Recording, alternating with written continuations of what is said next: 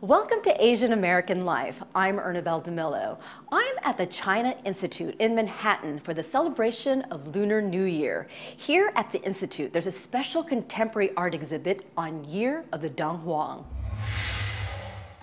Dong Huang are the sites of ancient caves dating back to the 14th century in western China.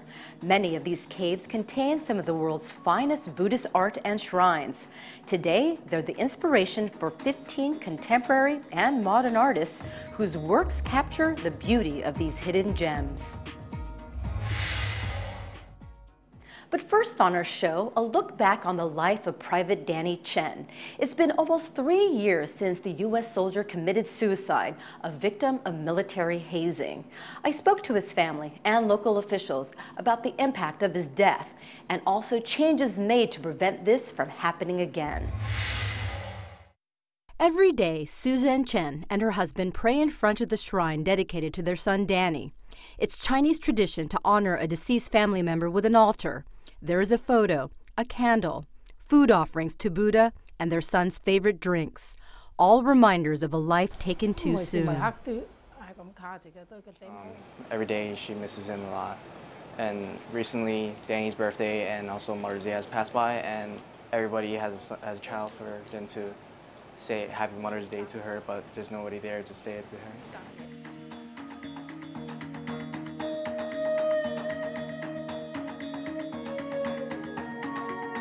Danny was born in New York's Chinatown in 1992. He was the only child of Su Zhen and Yan Tao Chen, both who immigrated from China.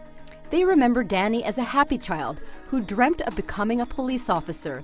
It was the reason why he left college after just 1 year and signed up for the Army.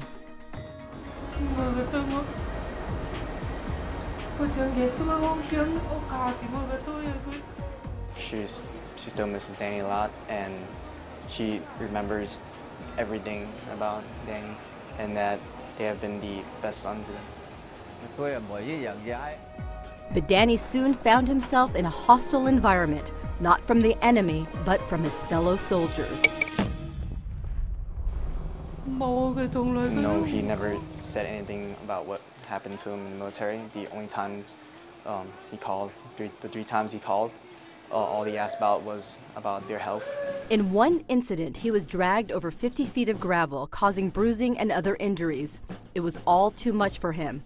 On October 2011, he shot himself with his own military-issued rifle. His death served as a rallying point to community activists, shining a light on race-based hazing in the military. The family has been through absolute hell.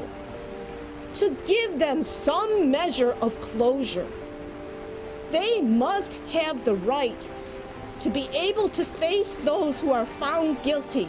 8 members of his platoon were charged with various crimes related to his death. 2 were sent to prison, the others discharged. In response to Danny's case, New York Senator Kristen Gillibrand and Congresswoman Nydia Velázquez introduced the Military Anti-Hazing Bill. President Obama signed the bill as part of the National Defense Authorization Act of 2013. Now, almost 3 years after Danny's death, after months of rallies and collecting signatures, a small victory for the family. In October 2013, the City Council passed a resolution to co-name Elizabeth Street between Canal and Bayard, not far from where Danny grew up, Danny Chen Way. City Council member Margaret Chin called the vote a vote for tolerance. And I think the struggle that he went through and what happened to him and how the community and his family together worked so hard to fight for justice for him. I think that is something that we want people to remember and to get to know Danny. Councilman Chin has been an advocate for the family since the beginning. I'm really proud that the community spoke out and the family because we knew that a lot of these incidents happen, to other families. And you hear about it, but nobody was willing to come forward to say something. So in this case, the community asked for an answer, and the family was not afraid to come forward. And I think that Danny's parents were so courageous, especially his mother, that she was willing to have her heart broke again and again. Every time she came out, whether it's press conference, rally, city council hearings and meeting, I mean, she had to go through the whole emotional, agony again. It's been a long road for the family and their supporters, including OCA New York, an Asian American advocacy group. OCA's Liz Oyang has been with the family fighting since the beginning, a vocal supporter at numerous press conferences and hearings. Danny Chen Way memorializes the community grassroots campaign for justice and the unwavering belief that all soldiers who fight for America must be treated with dignity and respect. For Danny Chen's supporters and family, it has been an emotional 3 years. The trials, the rallies, the press conferences, and the hearings. Their hope is that Danny Chen Way will be a reminder that a tragedy like this will never happen again. I'm Tina Beth Pena. American consumers are becoming increasingly diverse, and ads on television, in print, and on billboards recognize the evolving face of our nation, but unfortunately not as quickly as many of us would like to see. It's been over 40 years since Coca-Cola debuted one of the most iconic ads in television history. Unfortunately, the commercial, which featured a racially diverse, non-stereotypical cast, didn't start a multicultural advertising trend at the time. I wouldn't say that commercial necessarily contributed to the advent of multicultural marketing here. Nevertheless, it was a great commercial in terms of embracing diversity within the world. The idea of happiness and universal love hit a chord with Americans at a time when conflict was dominating headlines. According to Bill Imada, chairman and CEO of the IW Group, what's going on socially affects what we see in the media. Well, usually some social upheaval will impact advertising. And we're seeing that history kind of plays itself out over and over and over again. So the civil rights movement impact the way we look at African Americans. Cesar Chavez and the United Farm Workers changed the way we look at Latinos. Sometimes it requires that spark, that catalyst to get companies and corporations and ad agencies to change. For years, many print and TV ads perpetuated stereotypes, depicting African Americans as servants, Native Americans as savages, Asians as coolie hat-wearing subordinates, and Latinos as bandits. I am the Frito Bandido. The Frito Bandido ad is an ad that kind of sticks with me for a long time. I think that was really a catalyst, along with the Aunt Jemima ad, for the community, that we cannot continue to be portrayed as servants or as heavy-set people riding donkeys. The ads of 40, 50 years ago made use of what were then prevailing stereotypes, which now we can look back on and say, that was bad. How do you get shirts so clean, Mr. Lee? Ancient Chinese secret. First of all, the Calgon ad was not designed to build relevance with the Chinese community in the United States. It was designed as what we could call a mainstream or a general market ad. They were used as a creative device. And that is probably a good textbook example of taking a stereotype. Nowadays, stereotypes aren't as apparent, but still exist. How good are advertisers at depicting realness? Well, in the past, and the not so distant past, you always saw Asian Americans as doctors, as pharmacists, as engineers, or worse, as ninjas, or geishas, or karate experts. Fast forward 20, 30 years later, you're now seeing Asian Americans, Latinos, African Americans in new roles. You might see mixed race kids. I really like that Cheerio ad, and I thought that was a real milestone. And we're seeing a lot more of those types of ads. Ads are taking their cues from census numbers. Over 300 million people live in the United States, according to the last census report. And they estimate that by 2042, ethnic consumers will make up more than half of the U.S. population. African Americans, Native Americans, and Asian Americans already have a combined purchasing power estimated at $1.9 trillion, while the purchasing power of Hispanics alone is at $1.2 trillion, larger than the economies of all but 13 countries. 90% of the public recognizes that the United States isn't white America anymore. It's a multicultural country. And most of the people that are here are sons and daughters of immigrants or people that immigrated here many, many years ago. And if you look at just the Asian American population, we've had double-digit growth in 49 out of 50 states. Asian Americans are now America's fastest growing ethnic group and have become a powerful economic force as well. The group's buying and spending power is more than the average American household. With the growth of the Asian population, we're talking almost 60% growth between 2000 and 2013, and spending power that's going to exceed $1 trillion by 2017. Companies are beginning to realize this is a population that they cannot ignore. Currently, the ad industry has set the standard for portraying Asian Americans positively, casting them in mainstream roles in commercials for McDonald's, Best Buy, and Target. Do you think the ad industry is ahead of the game? Yes, I think the ad industry is ahead because it's a lot easier to produce a commercial than it is to produce a full-length movie or television program.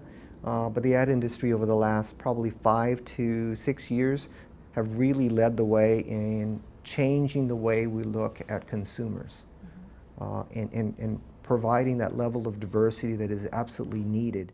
Consumers like to see that, hey, here's a product or service that people like me would use. Now, I think some of the diverse groups in this country are used to not seeing themselves portrayed. So when they do see themselves portrayed, they feel like they've just received a hand-engraved invitation to interact with that brand. It makes a huge difference when people see themselves in ads. We have seen, for instance, in a variety of ads, whenever there's an Asian American in that ad, Asian Americans, regardless of whether or not they say that they care about this, immediately notice that there's somebody that looks like them in an ad. And that actually increases the level of interest in that particular company and their services and products. Getting the right ethnic perspective can be tricky. And recently, the Advertising Education Foundation has been visiting college campuses to encourage minorities to pursue careers in advertising. With more diversity behind the scenes, we're far more likely to see more diversity on camera. For Asian American Life, I'm Tina Beth Pina. I'm Kyung Yoon, and coming up on Asian American Life, they say beauty is skin deep. But when it comes to plastic surgery, not everyone is seeing eye to eye.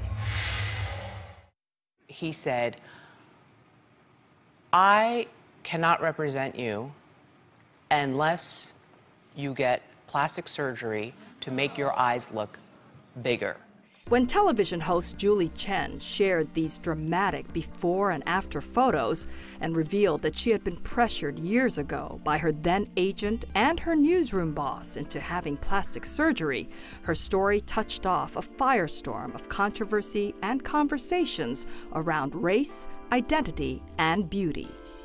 I think it is certainly brave for her to come out and talk about it, and I think it's eyelid fold is a very popular surgery among Asians. And I mean, when you go out there and see Asian people in general, a lot of young girls are getting eyelid fold done. I think it's sad that you can't embrace the uniqueness of yourself as an individual. In the end, when you fix your eyes to be a little bit bigger, your nose to be a little taller, and your cheekbones to be thinner, you do end up looking like everybody else, right? Has individuality given way to cookie-cutter standards of beauty in this age of plastic surgery? That was a question that swirled around the contestants in the 2013 Miss Korea beauty pageant. Honestly, there are trends where there's smaller face tends to be the trend now, more V-shape and smaller facial structure, so people are going for that. Plastic surgeon Edmund Kwan of New York City is renowned for his expertise in Asian ethnic surgery. I don't think necessarily by doing plastic surgery you're making all the Asian patients look the same. Everybody has different facial features. I'm trying to just enhance those features. Among such enhancements, the American Society of Plastic Surgeons says that eyelid surgery to create a defined fold on the upper lid is the most popular cosmetic procedure among Asians in America. Some call it westernizing the eyelid, but Dr. Kwan says it's not about changing ethnicity. Asian eyelid fold surgery is not westernization. I think that's a complete misconception. Honestly, a lot of Asians naturally have an eyelid fold. My approach to Asian patients are, number one, I want to keep their ethnic identity. I think it's very important. Patients come in, whether they're Chinese, Korean, Japanese, or Southeast Asians, they all want to continue to remain looking Asian. So my philosophy, really, number one philosophy, is to maintain their ethnic identity and just simply make them look better.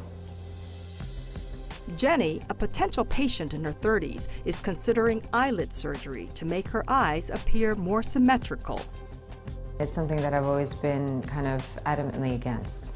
However, I'm now at a point in my life where I'm inconvenienced, and so I'm looking into potentially having the eyefold surgery so that I can even out both my eyes. So you can tell I have one here, but this one, for some reason, it doesn't really set. One person who says she has never considered plastic surgery is musician and former fashion model Jihae Kim. She has graced high-profile ad campaigns for fashion companies like Eileen Fisher and Banana Republic, and even created a music video about models. In an industry governed by certain rules and ideals of beauty, Jihae sings a different tune. I never felt pressure to get any kind of plastic surgery to fit in. For me, it was more wearing more heels to feel taller and exercising a lot to keep fit. I think if they wanted to find a Western-looking model, they will go find a Western-looking model. My concept of beauty is a little bit deeper than skin deep. I feel like when you meet someone who's very comfortable within their own skin and who is very confident, that is more beautiful than the most beautiful face that's uncomfortable in their own skin. But how much of this comfort level is shaped by cultural cues on what is attractive and what is not? Julie Chen says that it was after being told by her boss that her so-called small eyes made her appear disinterested and bored that she began to self-consciously obsess about this facial feature. And all I could see was my eyes. And does he have a point? Or is it perhaps the same issues of self-confidence that affects all ethnicities everywhere? When they look at a mirror, if they have really flat bridge of the nose, honestly, they think about that all the time, and that could be depressing, and it sort of occupies their mind at all time. And you know, when they meet people, they tend to sort of shy away. So I feel like it boosts their confidence, and it boosts certainly their self-image. When I put a nose implant in, I find that some of these people become different people, literally different people. And you know, they were there all along, but it just wasn't coming out. Julie Chen admits that sometimes she's wondered if she made the right decision to go under the knife under pressure from a boss. But one thing she says she's certain about is that the surgery did not make her feel or look any less Asian. And that's an identity she wears with pride. I'm Kyung Yoon for Asian American Life. Up next, we'll take a look at the microbrew beer industry and meet one brewmaster who pairs Eastern and Western flavors. Our Paul Lin joins us from Queens. Basil and his business partner, Kevin Stafford, both longtime home brewers, quit their day jobs in 2013 to focus on beer. Now the brewery is their only commitment. Yeah, that's good. I think, we're starting out with a couple of beers, 3 beers really for distribution. We're going to have an IPA for sure, which we love, and that's really one of the first reasons or first craft beers we fell in love with. We're going to do a smoked porter, and then also a Szechuan peppercorn wit beer, which we call Double Sesh. Yeah, we've definitely gone all in. I left my job back in May as a graphic designer. Basil left his job as an architect back in October. We've been working as hard as we can since June. Not only did Kevin and Basil go all in with their own money, they also made sure they had support from their community. A successful Kickstarter campaign raised over $30,000. It's exciting. You know, it's great that people are behind us, and you know, we've gotten a ton of positive feedback from neighbors and everybody who's contributed to the Kickstarter campaign. Finback is part of the great craft brewing surge, not just in New York City, but across the U.S. There was an 18% increase in the number of small independent breweries. Sales of craft beer jumped double digits. By contrast, overall beer sales, including the biggest brewers, were little changed. So that's the backdrop for Basil and Kevin's entrepreneurial dream. At this point, they're brewing up some European-style beers and others like the so-called double sesh with a unique flavor profile. You know, it has Szechuan peppercorns, which is very interesting, with very floral notes. It's not like black pepper at all. It's a kind of numbing spiciness and a very floral kind of sense to it, and as well as ginger, some chamomile. And the idea there is to make a really refreshing kind of summer beer. Basil's taste sensibilities trace back to his parents' Chinese restaurant in Rhode Island. His dad came from northern China, his mom from Hong Kong. My father had a much more kind of, in a way, earthy flavors, spicy flavors when you think of northern foods, really rich flavors, you know, much more fatty and sweet foods, versus my mom being in the south, much more kind of bold, bright flavors, seafood, spicy flavors as well, but in a different way. Beyond the palate he got from his parents, Basil gained first-hand experience when he traveled to China for business, bringing back some ingredients to try out in his beer. You can look at all this as a kind of cross-pollination of ideas that has gone on in the world of beer for centuries, and even longer. For example, this is Finback's IPA, but it owes its heritage to 18th century England. To preserve beer that was being shipped to India, brewers had to come up with something more highly hopped and higher in alcohol. It's known everywhere as India Pale Ale. From what we know from archaeologists and anthropologists, there have been fermented beverages in Asia since ancient times. But if you are talking more about what we now know of as modern beer styles, those first came to the different Asian countries with the first wave of European traders. The Dutch, by some accounts, brought beer to Japan in the 17th century, but it wasn't until the late 1800s that a Japanese brewmaster trained in Germany started the brewery that became Sapporo. India had a supply of India Pale Ale from England, but the first brewery came well later in 1855. China's Tsingtao Brewery was founded by German and English brewers in 1903. Other influences in Asia came from Russia, Czech, Denmark, and France. The taste of beer is why it ended up sharing the table with Asian cuisine. It's the way the flavors work together. We're here in Manhattan at restaurant Ruay Thai to hear what one chef has to say. Jeff Hardinger is of Vietnamese descent. He owns this restaurant with his wife and her sister, who are both from Thailand.